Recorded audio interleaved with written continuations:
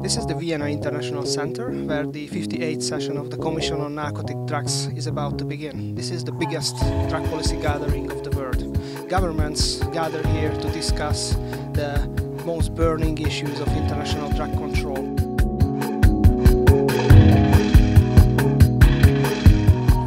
What are the main issues now at the CND?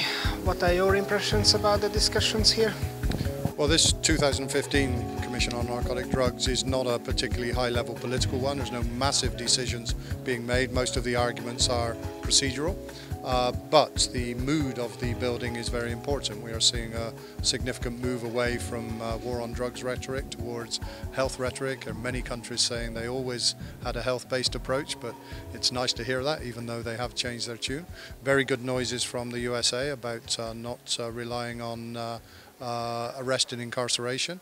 This is a good message to the rest of the world, and many countries, particularly Latin American and European, very clearly established now as promoting health and human rights based approaches. So that's positive. A balanced approach to the world drug problem should also take into consideration the notion that drug addiction is a health problem and taking into account relevant human rights commitments. I think we should continue to be frustrated that the movement is too slow, and particularly something that's worrying me now is the rhetoric is becoming much more satisfying, but are there any actions behind that? Are countries changing what they do in their own countries, and are they taking initiatives for things to change at the UN level? The debate is shifting. The kind of language you hear the diplomats talking about is more open, it's more confronting.